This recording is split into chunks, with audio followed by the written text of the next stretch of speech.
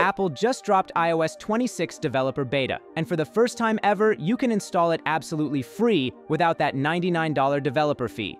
First up, we need a free Apple developer account. For that, open Safari on your iPhone. Go to developer.apple.com/download website. Now tap Create your Apple account and fill out the form for new developer account. You can also use your existing account as well. Once your account is ready, you'll see iOS 26 beta show on your account, and you can easily download iOS 26 beta profile from here. But I'll show you other trick. Now we'll activate the beta updates. Open Settings on your iPhone, tap General and then Software Update. Tap Beta Updates. This should now appear.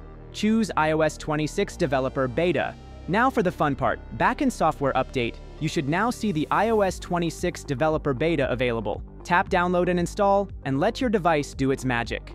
And that's it. You've now installed iOS 26 Developer Beta without paying a single cent. If this video helped you out, smash that like button and don't forget to subscribe to TechRushi for more iOS 26 tips, features, and hidden tricks coming your way soon. Drop your questions or experiences in the comments. I reply to everyone. Until next time, peace out, Tech fam.